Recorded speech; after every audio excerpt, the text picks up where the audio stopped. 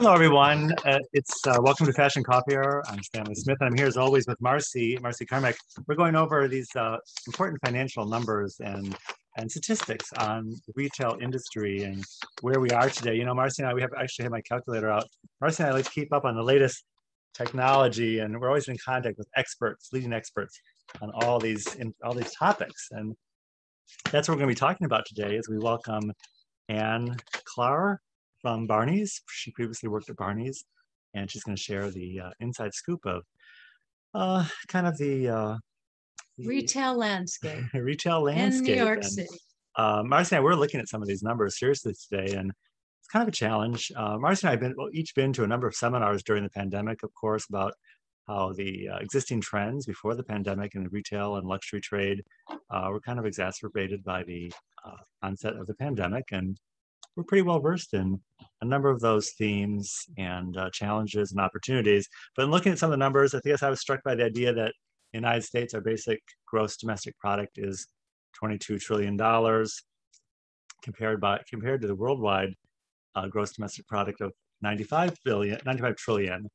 And total US retail sales is listed at 5 trillion. So there seems to be a big gap between the 22 trillion total US sales and the 5 trillion retail sales. Marcy and I gotten into a little one-on-one about luxury versus retail. We did look at luxury in the United States, and it was about 200, I don't know, it was actually 71 billion. And the US, or the worldwide, was almost 300 billion. So now we're going to quiz you on that. The US market, again, you know, we hear the contrary. It is still the largest luxury market. And the largest economy. With China on our... But again, it's fastest growing is a different story, a different narrative than the actual numbers. So that's fine. They might be growing. We hear the same narrative with online sales. Online sales are the fastest growing, but that doesn't necessarily mean that they're overtaking overall retail sales at this point.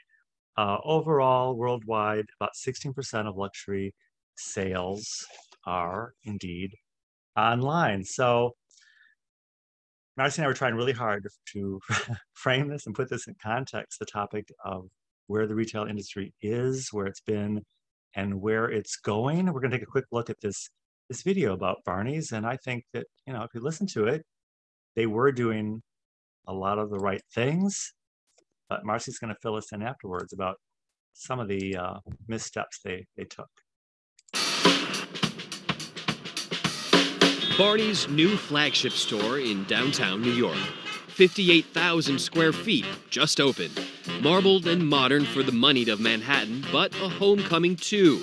Barney's was founded on this block back in 1923. There's much made about the nostalgia, but ultimately for us, it's an opportunity to engage with a modern downtown Manhattan customer that we believe is underserved. But Barney's isn't the only luxury retailer eyeing opportunity in Manhattan. Saks will open its first downtown store this spring and a second for men next year. Neiman Marcus and Nordstrom will open their first stores in New York in the next few years too.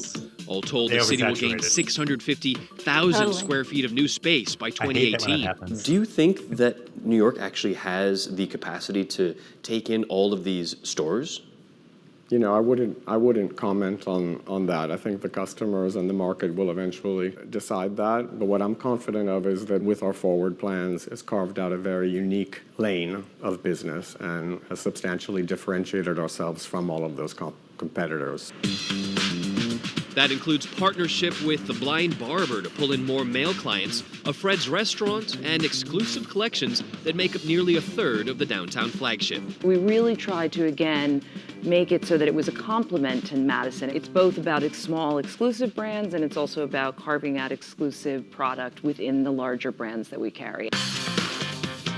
Customers might also notice the absence of registers. Sales associates carry iPads, and customers can check out with Apple Pay. Having a more mobile checkout experience and not a traditional cash wrap that's behind the scenes is part of that. Barney's new downtown location is part of the retailer's $200 million investment to improve its digital and physical experiences. This is thanks to Perry Capital being our very supportive owner who was able to settle our debt. Richard Perry's $10 billion hedge fund saved Barney's from bankruptcy in 2012. Since then, the retailer has seen record revenue growth, doubled profit performance, and closed 23 stores. This downtown store is the only significant store that we've opened, and that's quite intentional because Barney's doesn't need to be everywhere. Barney's needs to be profitable. And for Barney's, they see profit here on 7th Avenue.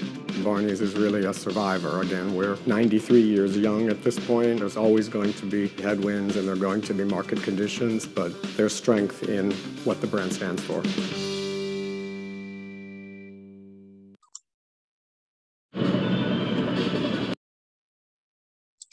Well, Marcy, see, to my eyes, it looks like Barney's was doing a lot of things. I personally was never a Barney's shopper or a big fan, but on paper, it seemed like they were doing a lot of the right things. What went wrong there?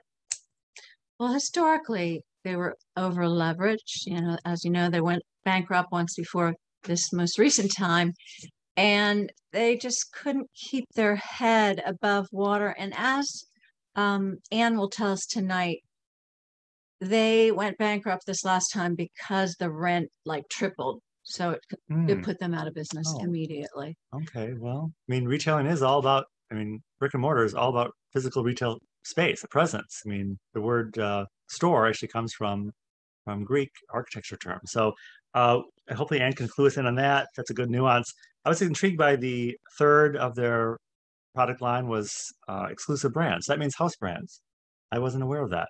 Well, wait, no, they always had house brands, but exclusive sounds like something other than house. No, I think exclusive, I think, means house brands. I think that's what they were calling it. Okay, yeah, no, they've exclusive to them.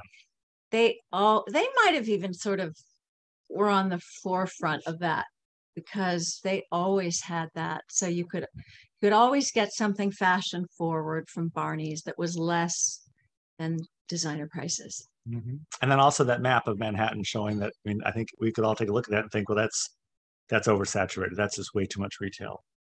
Way too much retail. I don't know what these people were thinking. They just, I don't know what they were thinking. They all jumped on the boat. So, well, I'm looking forward to talking to Anne. And we have another guest join us, Christopher. Is that correct?